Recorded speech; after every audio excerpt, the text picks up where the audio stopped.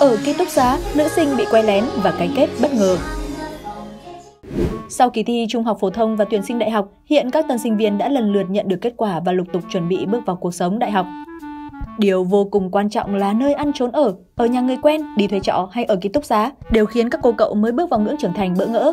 Mới đây, một đoạn clip có vẻ như là quay lén ở ký túc xá đã được hé lộ, khiến nhiều bạn có thêm động lực cho quyết định của mình.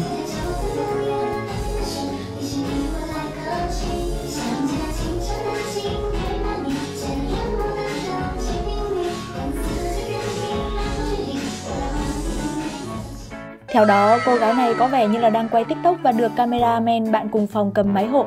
Cả hai tập trung nên không hề để ý ống kính phía sau. Tuy nhiên, điều gây chú ý nhất trong đoạn video lại chính là cặp chân dài miên man và làn da trắng bật tông của nhân vật chính. Cứ ngỡ là lạc vào thiên đình thì mới có tiên nữ, chứ nào phải ký túc xá sinh viên đâu. Nhiều anh em sau khi xem xong liền có thêm động lực để đăng ký vào ở trong ký túc xá nhà trường. Bên cạnh đó, điều gây chú ý là cô bạn quay hộ cực dễ thương. Nhiều người đã để lại những bình luận như sau: "Tôi chỉ để ý cái đầu Pikachu mà thôi. Sao cái tai con Pikachu nó giật vậy được nhỉ? Một chiếc clip có quá nhiều sự cute." Bạn nghĩ sao? Chia sẻ cùng 8 TV cũng như ủng hộ kênh bằng cách like, share và ấn đăng ký mỗi ngày bạn nha.